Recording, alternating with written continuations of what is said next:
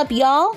I went back to Dollar Tree looking for more stuff for the dollhouse. I picked up that gold dress again, and again, and again. I also got a towel. This says bar mop towel. That's just a basic white towel. And we got some socks.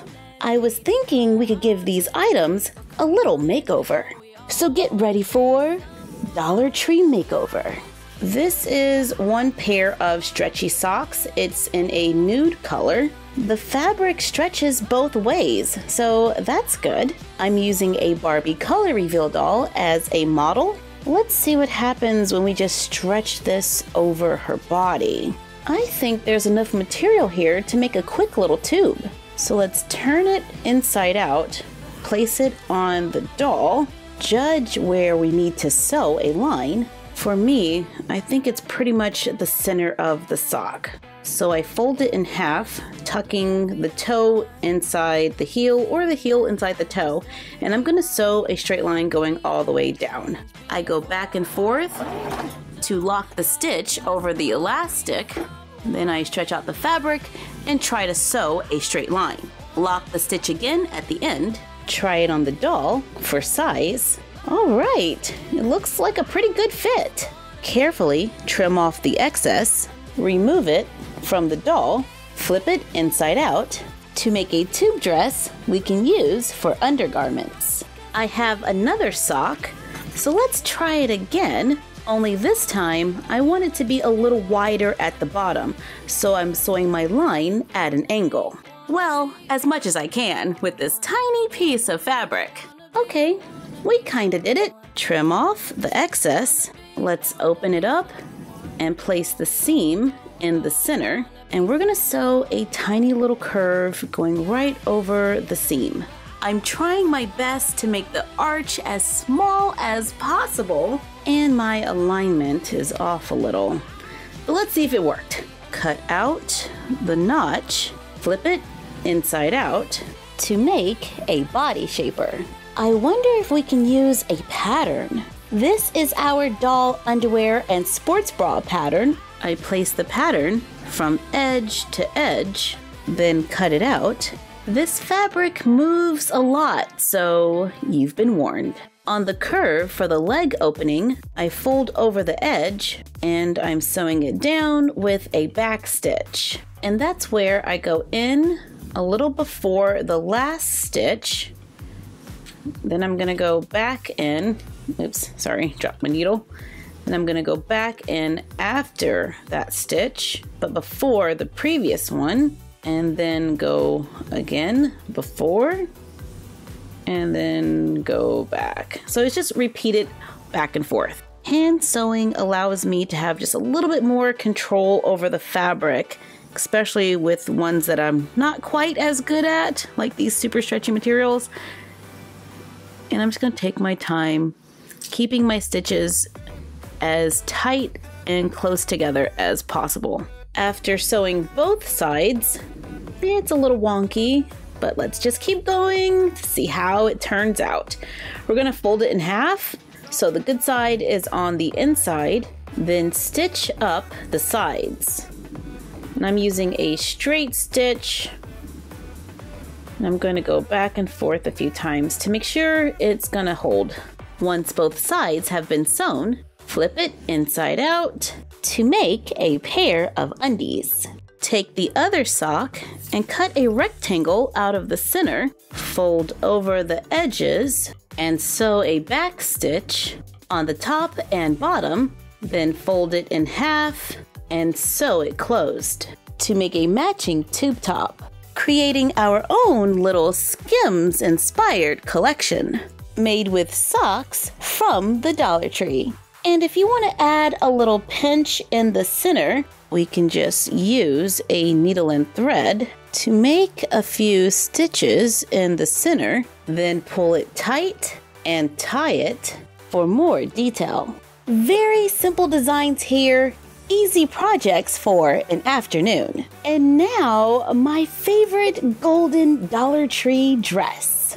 In our last Dollar Tree video, we turned it into a pair of harem pants with the top. Let's try to use our underwear pattern to make a bathing suit. First, I cut off the skirt and down the seam to open it up. Place the pattern on top and cut it out with the good side facing down. Fold over and hem the edges of the curves. This might take a little maneuvering. Sew both sides, fold over and hem the top. Then I'm going to do a zigzag stitch in the back so it has a little bit of give. This fabric doesn't have a ton of stretch, but it does have a little bit. Now we're going to fold it in half so the good side is on the inside, matching up the sides. Sew a straight line on the side to make a bikini bottom. Cut a rectangle of leftover fabric, fold over and hem the top and bottom using a straight stitch. Wrap it around the doll for size. Add Velcro so it can overlap and close. Next, let's cut a thin strip of fabric, and the direction does matter. So if this was the dress long ways, I'm just going to cut a thin strip about 1/4 inch on the side. Pull it at both ends to make a string. Let's run it through the sides of the bathing suit. Tie a little bow for a little decoration. Let's try again. Cut out the pattern to make another pair of bikini bottoms.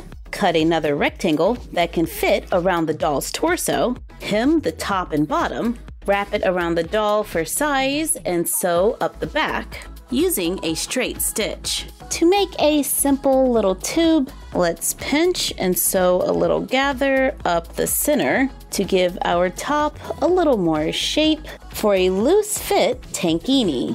And we can just take the bottom and turn it a little so it's kind of twisted for another look, because it's good to have options. I have one dress left. Cut off the skirt, open it up, fold it in half, cut off a section, remove the bottom hem, cut 2 more strips. These are probably a little over 1/2 inch.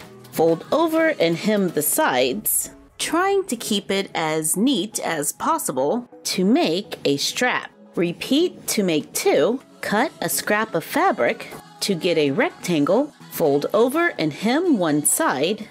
Then fold over the other edges and make a crease just on the sides. Take the larger rectangle we cut earlier, lay it flat, fold over and hem the top and bottom. Take the rectangle with the folded over sides, and I want it to end up right about here, so I'm gonna just flip it over where I think my line is gonna be. I'm gonna sew a straight line going across.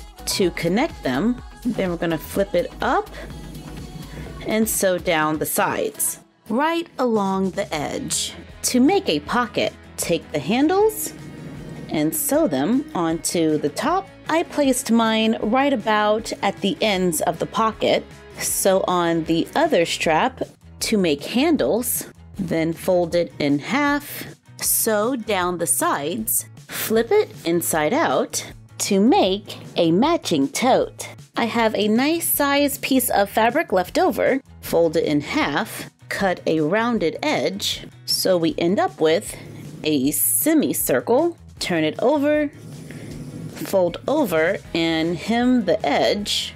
Sewing around a curve is a little tricky for me, so I just go really slow and take my time. Then fold over and hem the top. Wrap it around the doll and decide where you want to place the Velcro. Sew it on. On the side that will be facing out, cut a wedge out of a scrap of fabric. I'm going to tie it in the center, then stitch it onto the corner.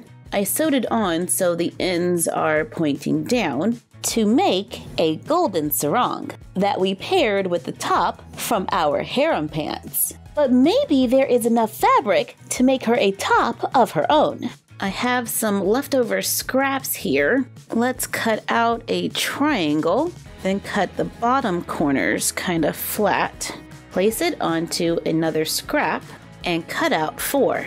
Make a couple of those thin cords. Lay the triangles so the good side is facing up.